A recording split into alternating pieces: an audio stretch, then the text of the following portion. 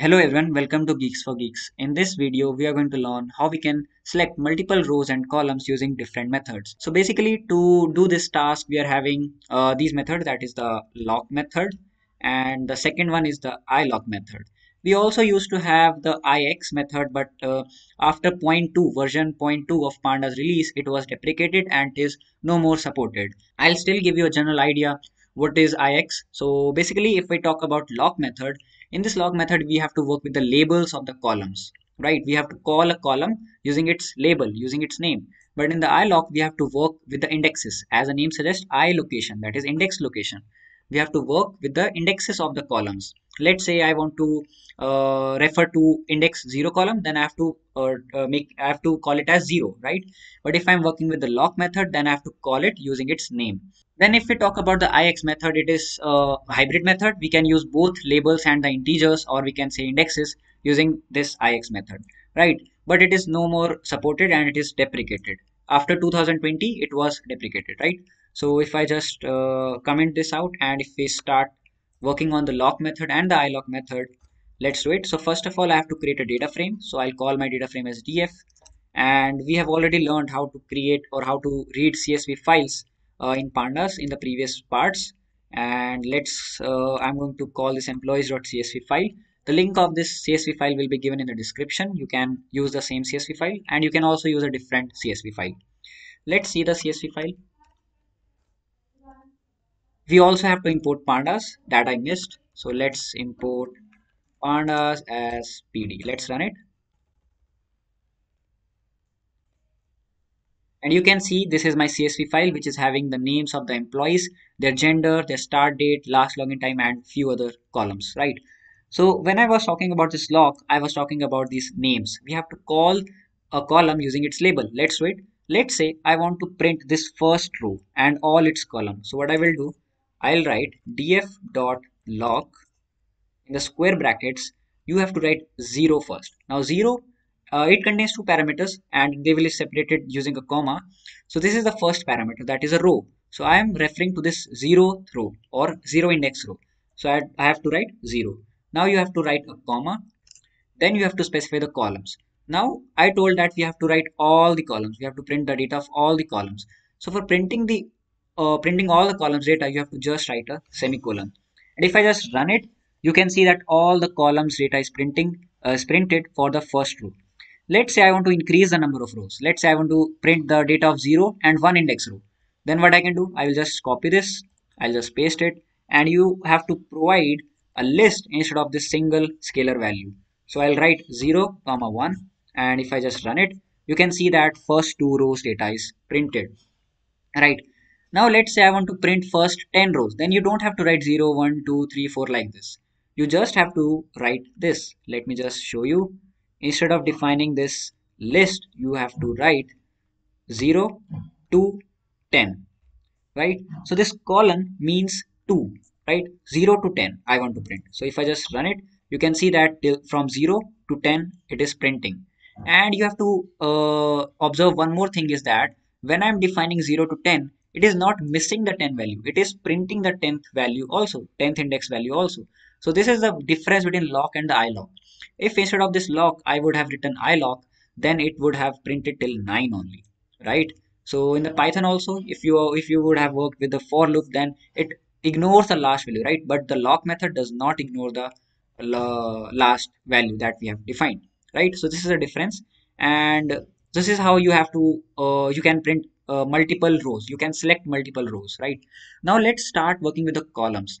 Let's say I want to print data from 0 to 10, but only gender column. Then what I can do? Just copy it, just paste it, and instead of defining this column, you have to write the name of that column. And if I run it, you can see only the gender column is printed for the first 11 rows, right? Now let's say I want to print the data of gender and the first name. So you can do one more thing. You can just write, let me just copy it, let me just paste it, and you can just define a list, and inside this list you have to define the names of the columns, right? Gender, then start date. Let's print this start date column, this one. And if I just run it, one more, yeah. If I just run it, you can see that For the first 11 rows, we are getting gender and the start date. Now, in the same way, if you want to print multiple columns, you can just define a column. So let me just copy it, paste it. So let's say I want to print to from gender to let's say senior management, right? So I'll just copy this column and you have to separate them using a colon and yes. And if I just print it, you can see that starting from the gender till the senior management, I'm getting all the data, right? So this is how you have to work with the lock method. Now, the most important significance of this lock method is that you can also specify some conditions. Let's say I want to print only the male employees. So what I can do, I can write df.lock where df at gender is equal to male, and for that you have to write all the columns. So comma, then colon, that means all the columns will be printed.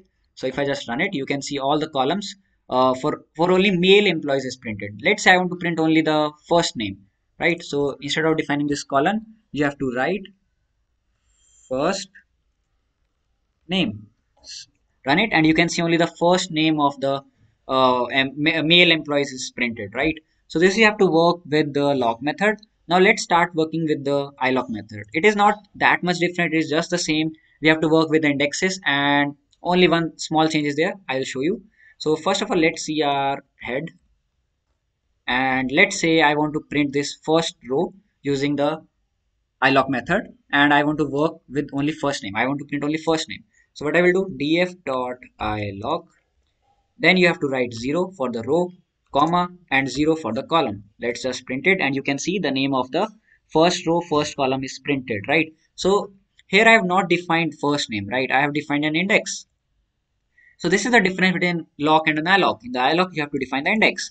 Let's say I want to print from 0 to 3. That means 0, 1, 2, 3. And now you will see one more difference. And you can see that first name, gender, and start date is only printed. But I wanted to print till 3, 0, 1, 2, 3. But here we are working with the iloc. As I told you before, in the iloc, it ignores the last index that we have defined. For printing the last login time, you have to write 4 over here. And if I just run it, you can see last login time is also printed now. So this is how you have to work with lock and the iloc. And now let's define some more rows. So you can write the same thing, df.iloc, then starting from the 0, ending at the 10, and now you will see one more error that it is printing till 9. But when I was working with the lock, it was printing the 10th index also. So if you are working with the iloc, then you have to define one index greater than the defined value, or your value which you are in need, right? So if I just run it, you can see that now I am able to see the 10th index row. So this was how you have to work with the lock and the iloc, and you can again define some conditions if you want to work with it, right? So this is how you can select multiple rows and columns using lock and the iloc.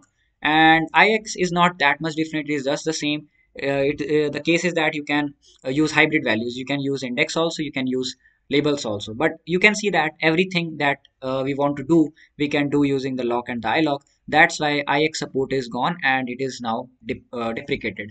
If you want to work with the ix, then you have to check that your version of the pandas which you are working is less than zero point 0.2, right? As you can see, current version in 2021 is 1.1.3. But if you want to work with the uh, ix, then you have to make sure that you are using a version smaller than zero point 0.2 version, right? So this is how you have to work with lock and iloc, and I hope you like this video. So if you want to give us any suggestions or feedback, you can do that in the comment section. Thank you for watching this video.